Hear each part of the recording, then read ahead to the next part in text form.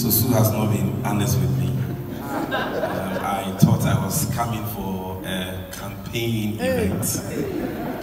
I didn't know that I was coming for a fellowship in this anointed atmosphere of worship.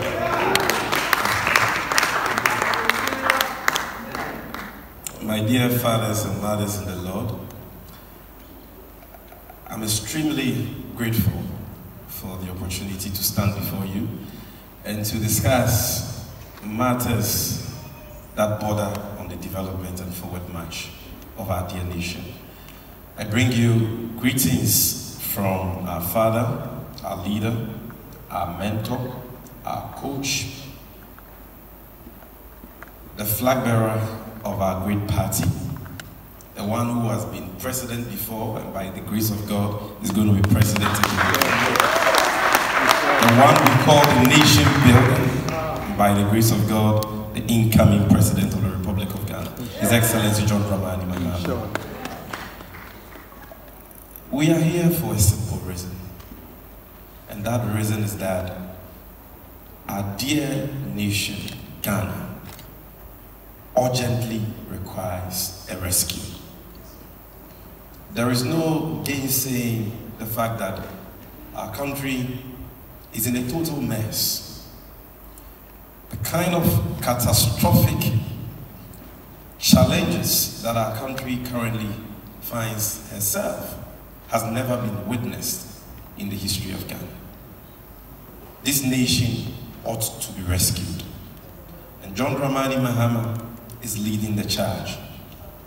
Our brother Susu is doing his part in this wonderful constituency of Medina. But we know that we cannot do it without the Church of Christ. Because the Church of Christ is the ground and pillar of truth. And that is where you come in. You have an important and a crucial role to play in this struggle. Without you, our country cannot know peace and prosperity. The Bible says that by prophets, God delivered the children of Israel from oppression. And by prophets, He established them in prosperity. If Ghana will be delivered from the kind of decay we presently find ourselves, and if Ghana will see peace, progress, true development and transformation, it has to be with the involvement of the church. That is what the NDC believes in, and that is why we are here. And what we're doing here is in fulfillment of scripture. The Bible says that in the last days, the mountain of the Lord, which is the church of Christ, shall be established as the highest of the mountains. And men shall flow to it for solutions and for guidance. And that is why we have come in all humility, to seek your support, to seek your counsel, to seek your guidance, and to seek your prayers.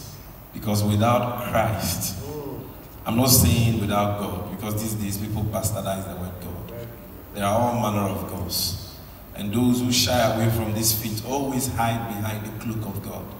And we are not ashamed of Jesus Christ. We mention His name anywhere we are.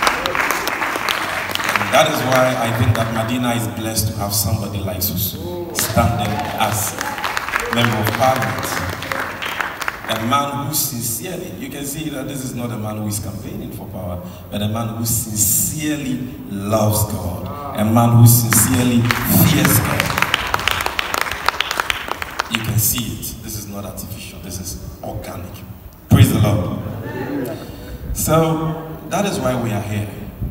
It doesn't matter your political affiliation. Today I'm just coming from a TV program, and I have cause to say that in 44 days, the election we are going to have is not an election between the NDC and the NPP, no. It's an election between good and evil. It's an election between light and darkness. That is what it is. And even those in the NPP who have a conscience, those who have love for country, know that there ought to be a change. They know. Never in the history of our country has this nation been subjected to this wanton rape and abuse. Look, we've always had challenges as a country. This is not the first time we're experiencing hardships. Right from the days of Gorgesburg to the days of Osajifo to the days of Mahama, times were hard in Ghana. But if we'll be honest with ourselves, politics aside, you will agree with me that the kind of hardships we are experiencing today, is like none other. It's just too much. It is just too much. But it is unjustifiable. It is unacceptable that we should be in this state. Because the government we have today is the most resourced government since independence. No government has been this lucky and this blessed, if I can put it that way. But they have turned the blessing into a curse because of their greed and their selfishness. As at December 2016, the public debt of Ghana was just 120 billion cedis. That is all borrowings from Nkrumah to John Mahama. You're talking about Nkrumah, Kutuka, Efrifa, Akufu, Echampong, Liman, Rollins, Kufuor, Atamels of blessed memory, and John Mahama. All of them put together, public debt of 120 billion. And we're able to service that debt. We could service the debt. We could pay the interest. We could pay principal that was due. And these guys called us names. They said we're borrowing too much. They said Mahama was incompetent. They said Yetisika Susuwe.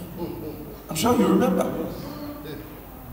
Even Bawumia there, he said we don't even have to borrow. The money is here. He's worked at the Bank of Ghana before. And that if we told the roads in Ghana, we will be able to raise enough revenue to do all the roads. You know, no Christian who fears God could have said the kind of things Bawumia and the NPP said back then. Because there are no political party can fulfill all its promises. It doesn't happen anywhere in the world. So I have no beef with the NPP if they are unable to fulfill some of their manifesto promises. But some of the things they told us were not even manifesto promises. Clear lies. I mean, vote for us. How can you, aspiring to be a leader of a developing country like Ghana, say that vote for us and we will not borrow? We will be able to raise money to do all your roads. I mean, that is not a failed promise. It's a clear lie. You say that vote for us and in 18 months, no community in Ghana will have a water or a toilet problem. Vote for us and we will not even do asphalt roads. We will give you concrete roads. The economy will grow and grow and grow, and there will be jobs and jobs and jobs. What didn't they say? We will build a factory in every district, build a dam in every village. Look at what they said. Every village, not even a district or a constituency, a dam in every village. They said all these things. We will give every constituency $1 million every year. And people believed this and voted for them. Today, our public debt, which stood at 120 billion from the days of Osajifo till Mahama, stands at 761 billion. And that is even just as of August. Because by now it is crossed 800 billion. From 120 to 761. So for the first time in the history of Ghana, we have defaulted on our debt obligations. This is not like what happened at Echampong. Under Echampong, we had Yentua. He was a soldier. He could pay those debts, but he said he won't pay. So that was Yentua. What we are in today is not Yentua. Yen to me, Yentua. That is what we are faced with. And who is going to pay that debt? Is it a Kufuor who is 80 years old? No. It's our children and their children's children. Good leaders come to bequeath a heritage for the next generation. Bad leaders come to steal, to kill, to destroy, and to equip debts and liabilities to the next generation. That is what they have done to Ghana. Today, look at our water bodies. Those water bodies don't know NDC, they don't know NPP. All our water bodies are looking coffee brown. And human beings are drinking from these river bodies. I'm just coming from the Ashanti region. It is so sad. And today, women, pregnant women, who are drinking this mercury, cyanide, lead polluted water bodies are suffering from damaged fetus. Some are giving birth to children without limbs, children without eyes, children without nose. I'm not saying it. The Ghana Medical Association has said it. You can Google it. Our collective survival as a people is threatened. So the struggle we are engaged in, this is not an ordinary campaign. No. We are engaged in a righteous struggle to redeem the very soul of our nation. The nation has been corrupted. All systems bastardized. Nothing is working, nobody cares. And today, journalists who are rather exposed in this rot are coming under attack. They are becoming the victims. And the criminals are becoming the heroes. I'm sure you heard the sad story of an investigative journalist who works for Joy FM, Erastus. He just went to one of these Galamsey sites to expose what was going on because they were polluting a river body. He was kidnapped, put in a truck, driven into a bush, given over 30 slaps, beaten to pulp. Until date, nothing has happened to the perpetrators. Because the very leadership of the country is involved. They don't care about our collective survival as a people. To them, it's about money. And when you talk, because they have bought the conscience of some media men, they will bastardize the issues and reduce it to NDC and PV. Oh, you also did it. Oh, it also happened under your time. And then the real substance of the matter is lost. That is what we are grappling with. That is the problem we are grappling with. The youth cannot find jobs. People are just looking for money, not so they can make a living in Ghana, but so they can leave Ghana.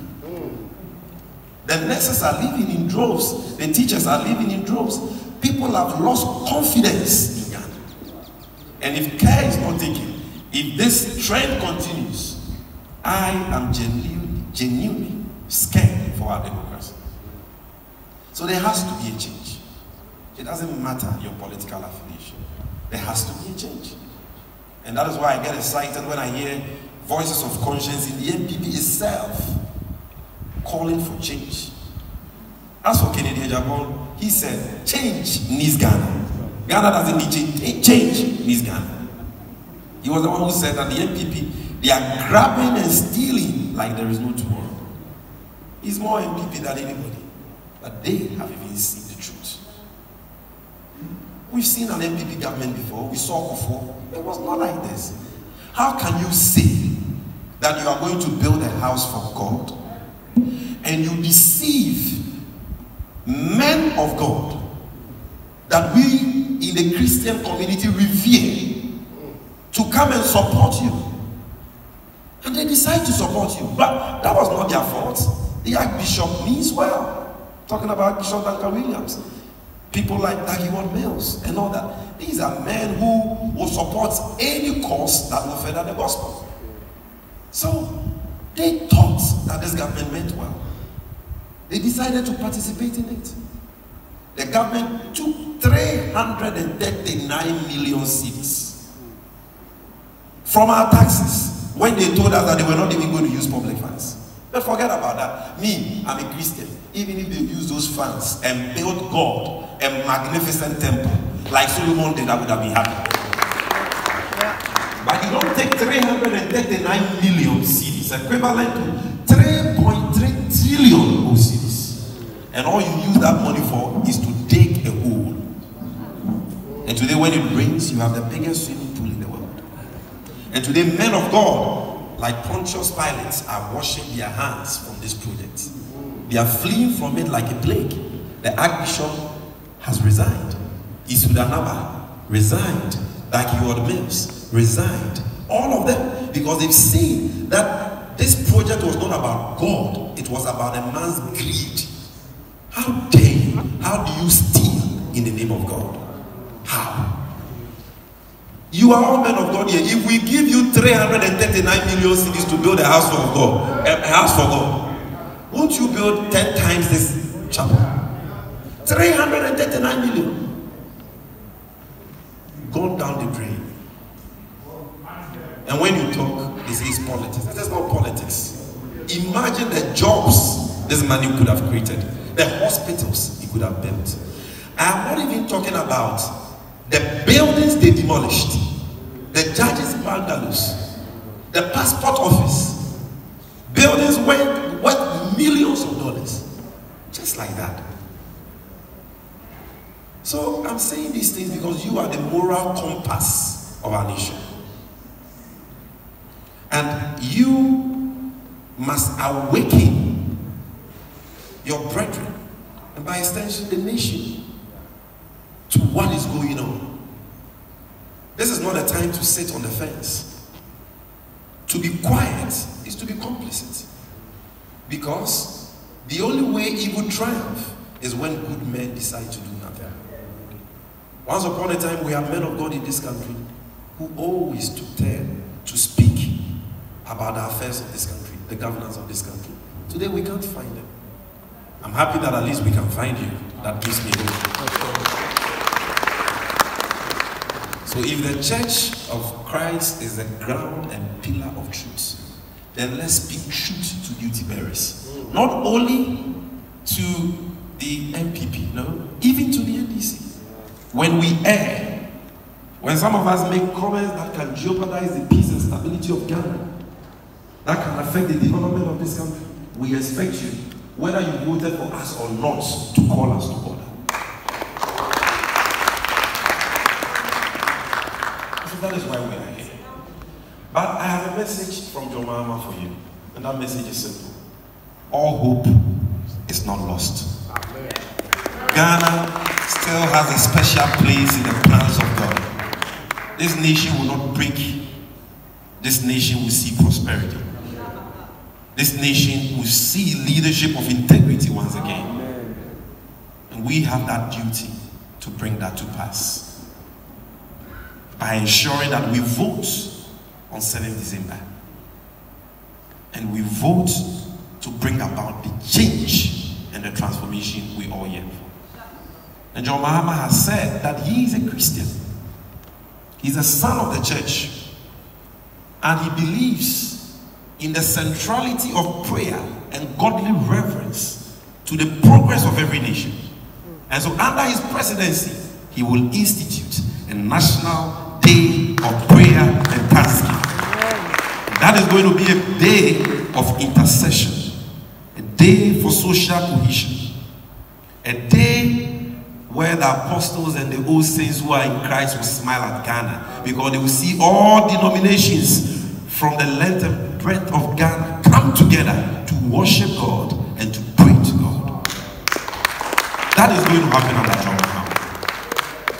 The second thing John Mahama says I should tell you